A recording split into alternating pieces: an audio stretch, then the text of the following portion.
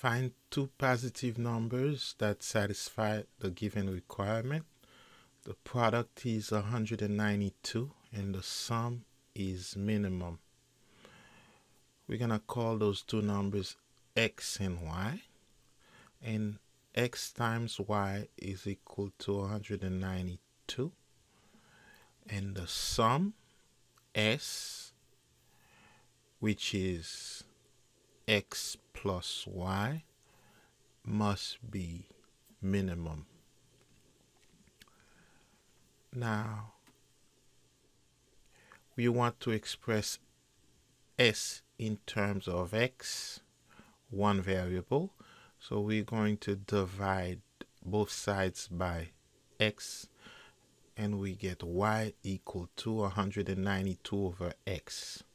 Therefore, the sum in terms of x, s of x is equal to x plus 192 divided by x.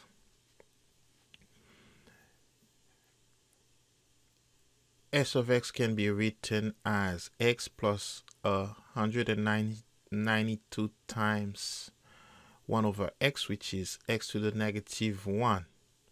In order to minimize the sum, to get the minimum for the sum, we need to take the derivative. So we're going to be looking for s prime of x.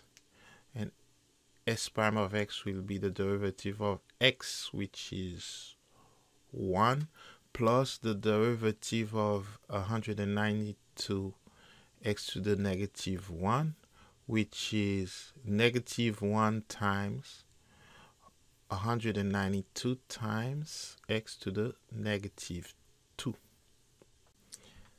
S prime of x is therefore 1 minus 192 over x squared. X squared is the common denominator. Therefore, s prime of x is x squared minus 192 over x squared.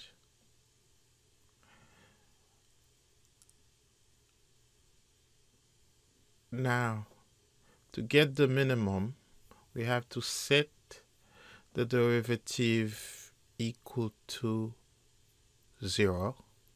Therefore, the numerator will be equal to 0. X squared minus 92. And x squared minus 92 is equal to 0. X is equal to plus or minus square root of 192. We reject negative square root of 192. We are looking for two positive numbers.